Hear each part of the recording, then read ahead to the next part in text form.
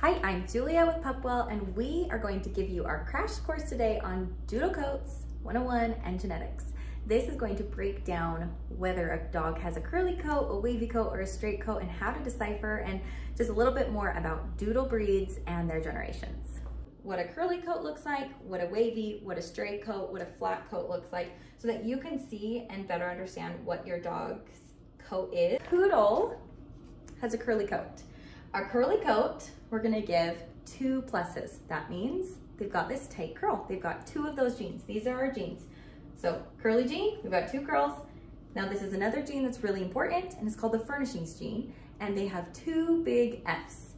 And to have the furnishings gene, you need to have at least 1 big F, but purebred poodles are going to typically have, like 99% of the time, 2 big Fs.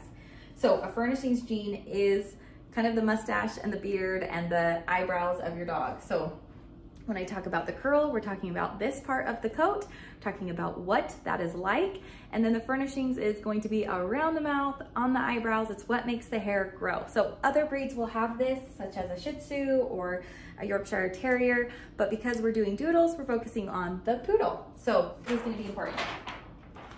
On-coat dog is gonna be like a golden retriever, Bernese mountain dog, Australian shepherd, so many more, but they do not have a curl. It is a straight gene, so they get 2 negatives. And then furnishings, they do not have any, and we call that a flat coat. So they get mini Fs, lowercase f's. A short coat is gonna be the same. They've got no curl, it's straight, no furnishings gene, but these are going to not have long hair, but short hair, such as a lab, a basset hound, or a Great Dane. Typically, we really only see like a lab or doodle when it comes to short coats. The first generation of doodles is our F1, first generation. And they are always going to have that wavy coat because we're gonna take 1 gene from the parent of the poodle and get a plus. Then we're gonna take 1 from that short or long coat, and that's a negative.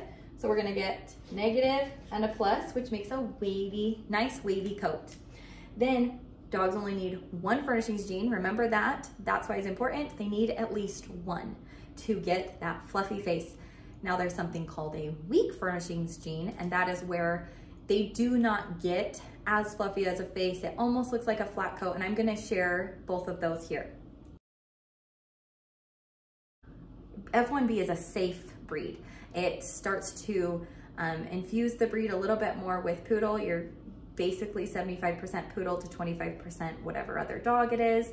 And so they're less likely to shed, and they're always going to have the furnishings gene. Now an F2 is back to that first generation, that first cross. You cross those again. Typically breeders don't do this because it will likely end up in a coat that has not the furnishings gene, and we call that a flat coat. F1BB goes back to that F1B, bred back to a poodle. We're gonna see a full litter of curly coats, full litter of furnished dogs. An F1B can have that negative, that straight coat gene, and so you can sometimes get a wavy F1BB. Multi-generational multi-generational doodles are more popular, but there are lots of varies here. These are becoming more popular because they are more consistent in their coats and their textures, their types. Plus, what a multi-generational dog is, at least 2 generations of, let's say we've created an F1B, which is an F1, bred back to the poodle again. So now we're at 2nd generation. What we like to see are more generations bred down, 6, 7, 8, and we're seeing more and more of that as doodles have become more popular and they've been around longer. This is the money spot for any breeder. They really want that straight wavy coat. That's just because it is so much easier to maintain their grooming needs. You get a prettier coat, less wiry.